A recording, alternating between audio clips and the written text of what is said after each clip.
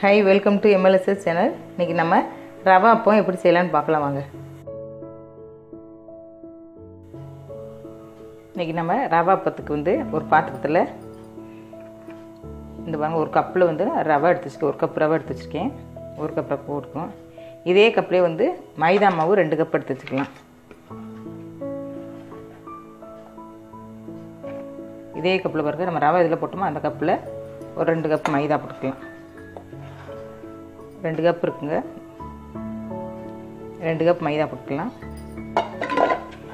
நம்ம 1 கப் நம்ம அளந்ததுல 1 கப் ஜீனி போட்டுக்கலாம். 1 கப் நான் 3/4 கப்பே போட்டுக்கிறீங்க. ரொம்ப இனிப்பு சேர்க்க மாட்டேன். 3/4 கப் போட்டுருக்கேன். லைட்டா ஏலக்காய் தூள் சேர்த்துக்கலாம்.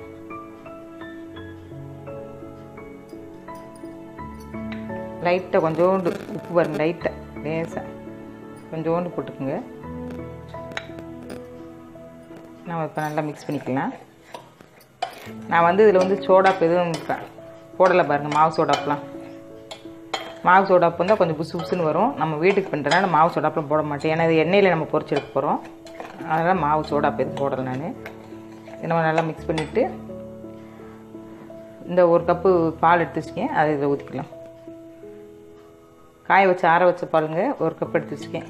இதையும் இதோட போட்டு மிக்ஸ் பண்ணிக்கலாம். நல்லா கலந்துக்கிடுவோம். நம்ம ரவை போட்டு வச்சு நிறைய தண்ணி குடிக்கும் பாருங்கள். உரியும் பாருங்கள். நம்ம பால் 1 கப் ஊற்றிருக்கோம். தேவைக்கு நம்ம தண்ணி கூட ஊற்றிக்கலாம். தண்ணி ஊற்றி நல்லா கொஞ்சம் தண்ணி பதமாக மிக்ஸ் பண்ணிக்கலாம்.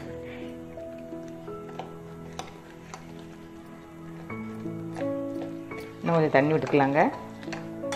ஏன்னா ஒரு 1/4 மணி நேரம் ஊற வச்சோமா ரவை பூரா பொறுமி இருப்பார் நல்லா ஊறி. அதனால் கொஞ்சம் தண்ணி சேர்த்தே விட்டுக்கலாம். பாருங்கள் நான் இன்னும் கொஞ்சம் தண்ணி விட்டுறேன் பாருங்கள். தண்ணி உறிஞ்சிருச்சு நல்லா. இன்னும் கொஞ்சம் தண்ணி விட்டுருக்கேன். நல்லா மிக்ஸ் பண்ணிக்கலாம்.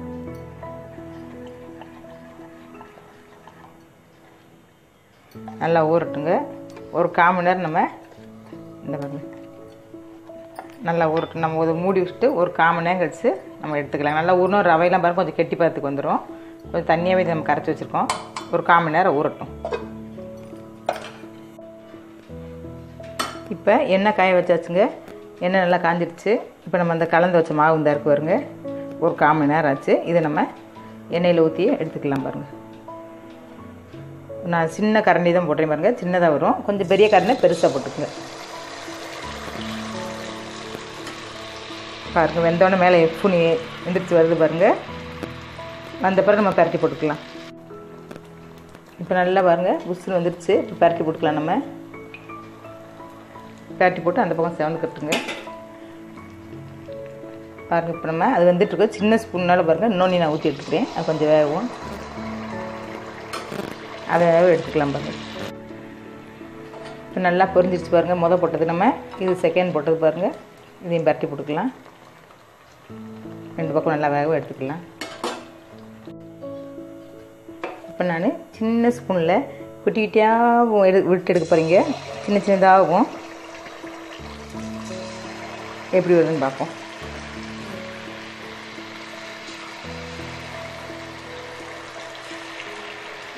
வெந்து மேலே வரட்டும் எடுத்துக்கலாம். நம்ம இப்போ பாருங்கள் குட்டி ஸ்பூனில் விட்டது அது நல்லா தாங்க புசு புசுன்னு வருது. குட்டி வேண்டாம் விட்டு பார்த்தீங்க அழகாக இருக்குது பாருங்கள் பார்க்குறக்கேவும். இதையும் பரட்டி போட்டுக்கலாம். நம்ம வேகட்டுங்க எடுத்துக்கலாம். நம்ம இப்போ குட்டி குட்டியாக போட்டு பாருங்கள். அந்த அப்பமும் ரெடி ஆகிடுச்சு பாருங்கள். அழகாக வந்துருக்குங்க. இதையும் எடுத்துக்கலாங்க. வந்துருச்சு.